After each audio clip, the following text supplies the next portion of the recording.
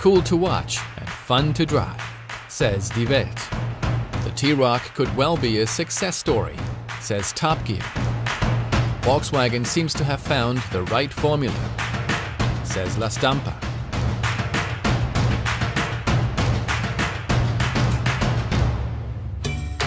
In November, the T-Roc will be introduced to the market.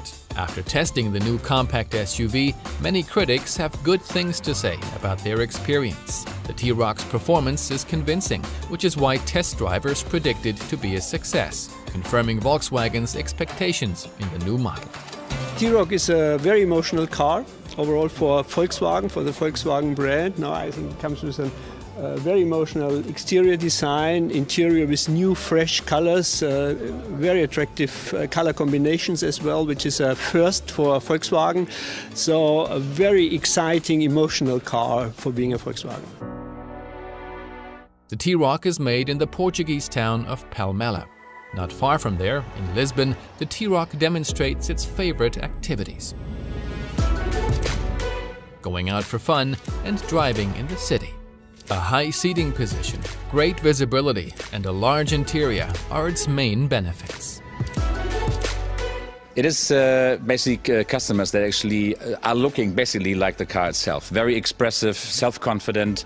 People are actually active in life. Most of them will be living in urban areas. Basically, it's really like a city carving car. It actually belongs to life. It belongs to a sizzling lifestyle.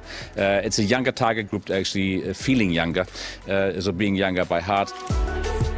With the T-Roc, Volkswagen closes the gap in its range of small, compact SUVs.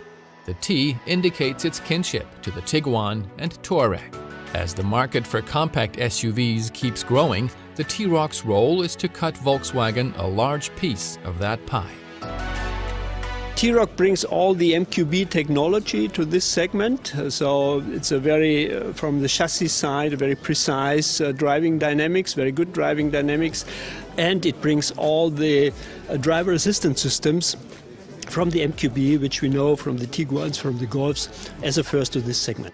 The T-Roc combines the advantages of an SUV with those of a sporty hatchback, and thanks to a team of international designers, it does it all with a completely new, emotional and expressive look.